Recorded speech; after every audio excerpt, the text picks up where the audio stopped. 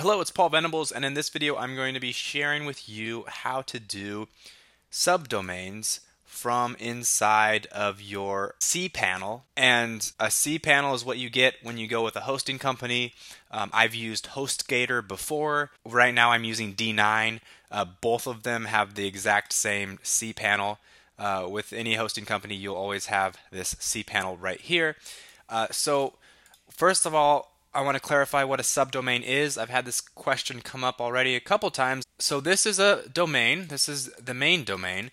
And when you buy a domain like this, you can simply do the redirect method like I share with you throughout the training as well. But also, this one domain could have many subdomains like this, like the main domain /dog training. And also the main domain.com/weight loss or other niches. So the easiest way is to do that in your cPanel. Now you can also do this by creating a WordPress account and installing a plugin like the redirection plugin, where you can make those redirect links within WordPress. It's very easy if you're familiar with WordPress, but if you're not, then I'll share with you another way, and this is actually what I'm doing now, and I find it even easier than having to install WordPress.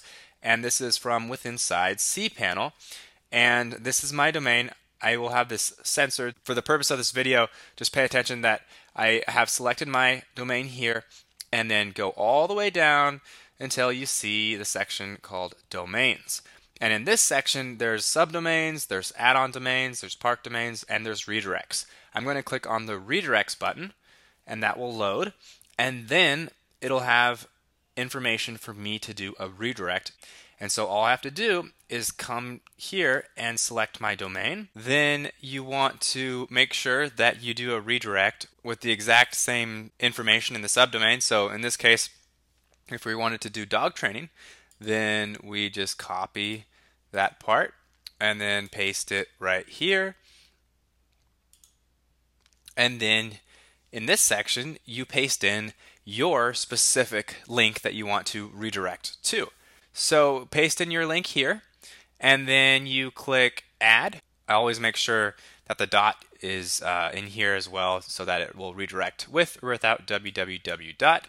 And then you just click add, and then after you've added that in, then it will look something like this. I'm just going to take this down a little bit so I can show you here.